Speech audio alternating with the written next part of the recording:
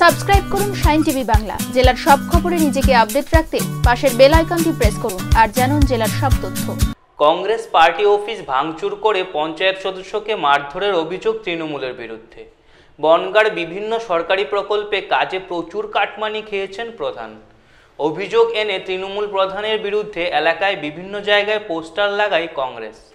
তার 24 ঘন্টা ব্যবধানে আয়নাল মণ্ডল নামে এক কংগ্রেস পঞ্চায়েত সদস্যকে মারধর করে পার্টি অফিস ভাঙচুরের অভিযোগ উঠল তৃণমূলের বিরুদ্ধে। ঘটনাটি বাগদা থানার মালিপোতা পঞ্চায়েত এলাকায়। আহত পঞ্চায়েত সদস্যকে বাগদা হাসপাতালে চিকিৎসার জন্য পাঠানো হয়েছে।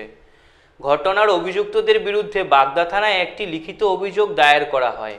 কংগ্রেসের অভিযোগ, প্রধানের স্বামী ও তার দলবল তাদের পার্টি অফিস ভাঙচুর করে ইন্দিরা গান্ধীর মূর্তি ভেঙে দেয় ও দলীয় কার্যালয়ে থাকা এক পঞ্চায়েত সদস্যকে বেধড়ক মারধর করে।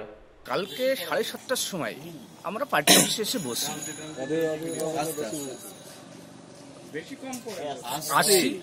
তারপরে দেখি কিছু তৃণমূলের লোকজন আফজালের নেতৃত্বে আমাদের পার্টি অফিসের দিকে আসার পরে তর্ক বিতর্ক করে এসে সিধা আমাদের পার্টি অফিসে ঢোকার পরে বলে, তোরা এই করেছিস কাটমানির ইস্যু নিয়ে, আমার অযোগ্য প্রধান চাই না, তোদের কি করেছি, তোদের মেরে ফেলবো, এই বলে আমাদেরকে প্রচণ্ড মারধর। আমাকে ফেলে দিয়েছে, মেরে হাতে মেরেছে, পায়ে হয়তো আঙুল ভেঙে গেছে, মাথাতে লেগেছে।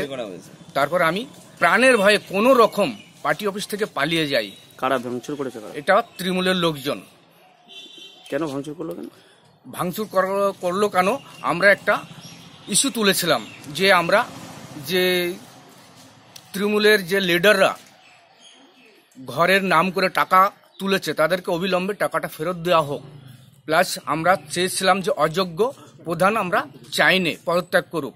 দ্বিতীয়ত, প্রধান না হয়েও সে প্রধানের স্বামী হয়ে সে পুরো প্রধানের কাজ করে, যার কারণে আমরা তাকে প্রতিবাদ করতে গেছিলাম, কিন্তু সেই তার স্বরূপ এটা হয়েছে, আমাদেরকে মারধর, প্লাস হয়তো আমি পালিয়ে না গেলে হয়তো মেরে দিত। অভিযোগ করেছেন? হ্যাঁ, অভিযোগ করেছি। ঠিক